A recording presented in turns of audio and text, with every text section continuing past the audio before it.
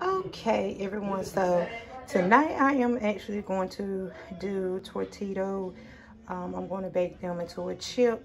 I cut up some carb counter tortillas and I brushed it with some, I sprayed it with some extra, let me show you, some extra virgin olive oil spray on both sides. And I actually have some pink salt, Himalayan salt, that I sprinkle on each side. And I also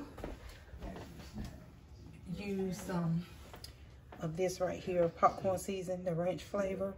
So I want to try this out. This is my first time trying it, so I want to see what it would taste like. And so I'm getting ready to go put it in the oven and bake it for about 8 to 10 minutes until they get crispy.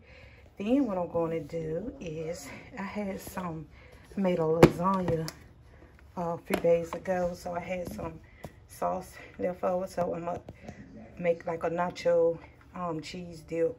So I'm going to actually put some of this on the tortillas with sour cream, cheese, and you know, all of that.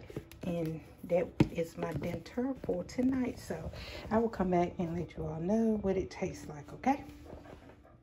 Okay, so everyone, this is the finished product. So I put my like hamburger sauce meat on it that I used for the lasagna the other week.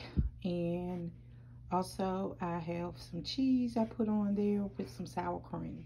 So I think I'm going to try to taste it to see. They came out really crispy. My cheese didn't melt all that well, but I was trying to, once I put that up there, I was worried about my chip not being crispy. So let me see what it tastes like. It tastes pretty good. Not bad at all. I will most definitely make again.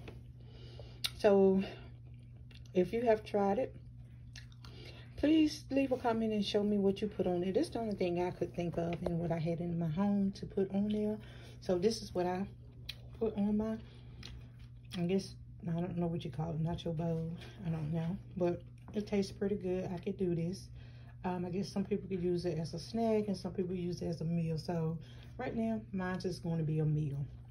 So subscribe and leave your comment and also give me your twist of what you like to put on it, okay? Thank you for watching.